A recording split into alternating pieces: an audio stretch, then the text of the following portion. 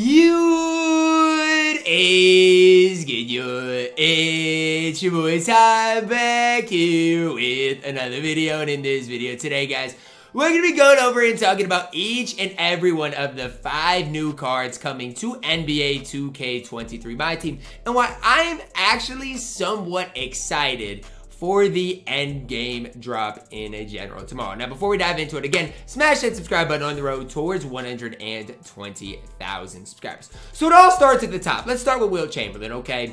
I've said it before, and I'll say it again. I personally, believe Wilt Chamberlain is the greatest player of all time. And people are gonna, oh, Ty, he played versus plumbers. Okay, let me ask you this. Did Wilt have all the advanced technology that today's players do? No. Wilt went out there and was a physical specimen. Nobody was able to compete with him. You can say, oh, Bill Russell dogged him, man. Bill Russell didn't do anything. Bill Russell just played with 3 other Hall of Famers. But whatever, that's besides the point. Anyways, my GOAT Wilt coming tomorrow. Also, to get a shooting guard, Jayson Tatum, endgame card, who, I mean, look, right now my favorite shooting guard in the game is Paul George. So I think JT could have definitely potential there. J.R. Smith point guard card going to look very similar to what Kobe, as well as, so you got Kobe and MJ. J.R. Smith is going to be very similar to them. And then invincible Klay Thompson, who at 6'6", depending on his SIGs, could be really fun to use. And I think the slept on player is going to be 6'10" Blake Griffin.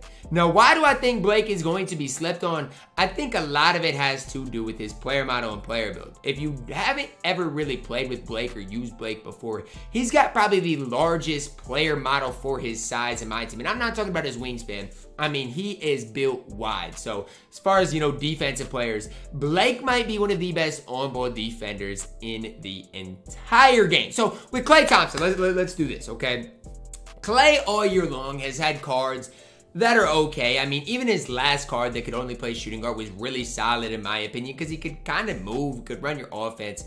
This Klay, I'm intrigued to see what release they're going to give him, because I doubt they keep the Klay Thompson base. Expect something different, whether it's KPJ, whether it's O'Shea. I mean, expect something to be different with it. Could even see, like, who knows, like a Karis LeVert type base, whatever they give him. But I'm hoping for KPJ. And I'd honestly, I don't know what the Klay upper necessarily is like as far as speed, but KPJ, Klay upper would be cool to keep that kind of Klay Thompson type of feel. And again, he's 6'6", so his movement is going to be really solid in my team.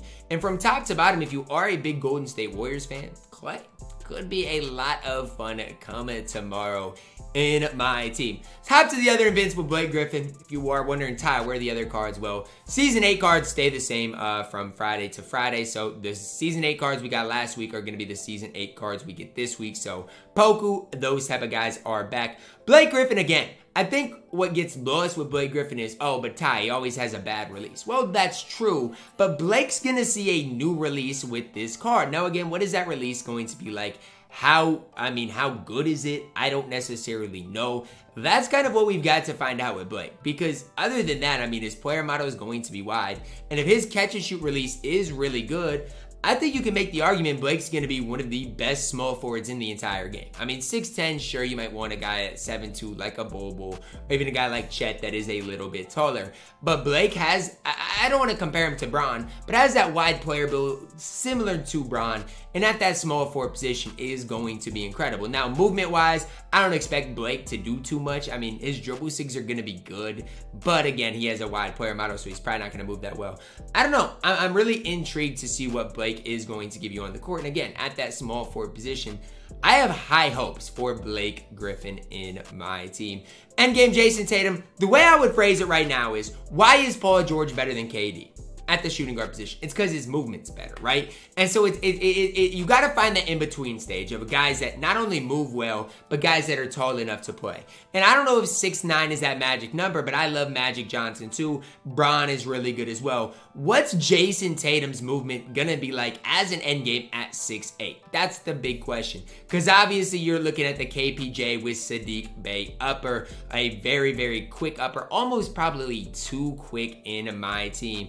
But at 6'8", his movement should be better than Paul George, should be better than KD. And again, I have high hopes for Jayson Tatum. Is he going to be better to run at the shooting guard than a Jimmy Butler or a Luka? Again, that's a debate to be had. But if you are a big Boston Celtics fan, I mean, Jayson Tatum is going to be one of the best shooting guards in the entire game, and you're not going to be able to argue against it. We'll save Wilt for last, as I talked about him kind of briefly first, but J.R. Smith, point guard, what do you see in Kobe? What do you see in Bron? That's what you're going to see with J.R. Smith. Now, again, player model might be a little bit different, but as far as his movement, as far as his release, all of those things are going to be relatively similar. Now, some people will stand up there and debate right now that Kobe is their favorite primary ball handler in the entire game. So, you know, you got Luka, you got, you know, Giannis, you got all these guys, T-Mac, Tim Thomas. People will argue that they like Kobe Bryant at the shooting guard position or even point guard, whatever, more than more than anybody else in my team. And so J.R. Smith could give you another kind of side to that. Now, all of these other end games are going to lose some of their value because a guy like MJ, a guy like Kobe, when a guy like J.R. Smith comes out, he's basically a copy and paste type of card of that. So that's kind of what to look at with J.R. Smith. I mean, I always like J.R. Smith cards in my team. Still wish his upper was a little bit different just to keep that same type of feel, stuff like that. Now, again, J.R. Smith going to have all the end game sigs. So as far as a copy and paste from Kobe to MJ, that is what J.R. Smith is going to give you. Now, Wilt Chamberlain last but certainly not least. 7'1" center power forward. Now, people argue Kareem as being one of the top bigs in my team. I think Wilt's going to be up there for argument too. Now, again, do I think Wilt's going to be better than Shaq? I think so because I think his player model is definitely going to be that good. It's weird that he's wearing a 76ers uni and it's the Warriors, but it is what it is. You know, I'm not going to get too in depth with that. But one thing with Will is, you know what you're getting, right? His player model is always fantastic. He's going to have all of the end game sigs. And I'm going to tell you what, guys, between Wilt, between Kareem, I mean, even a guy, let's say like Shaq, a lot of it is going to be preference based. Now, is he going to be as good as Yao? Is he going to be as good as Manute? Those type of guys. It's just hard because, I mean, Wilt can't grow to be 7'6". I mean, he's going to be 7'1" tomorrow. So that's the only thing I would kind of just encourage you guys to think about is Wilt compared to Kareem, I think is going to be close. But yeah, I think he's going to be better than a guy like Joel Embiid. I think he's going to be better than a guy like a Bill Russell, right? Than those types of guys. But again, there is a limit to how good Wilt can be. Again, expect eventually on a Friday for us to probably get Yao, Manute, maybe Taco in the future. So as far as spending $50 on any of these cards, please don't, man. Please don't. You can save up for 2K24. Say I'm excited about this Tuesday drop. I mean, I am personally because I do think JT is going to be good. I think Wilt's going to be fantastic. And even Blake Griffin definitely has my interest, guys. That's going to wrap it up. Drop a like on the video. Subscribe if you are new, and as always, man, I love you guys. And have a blessed day.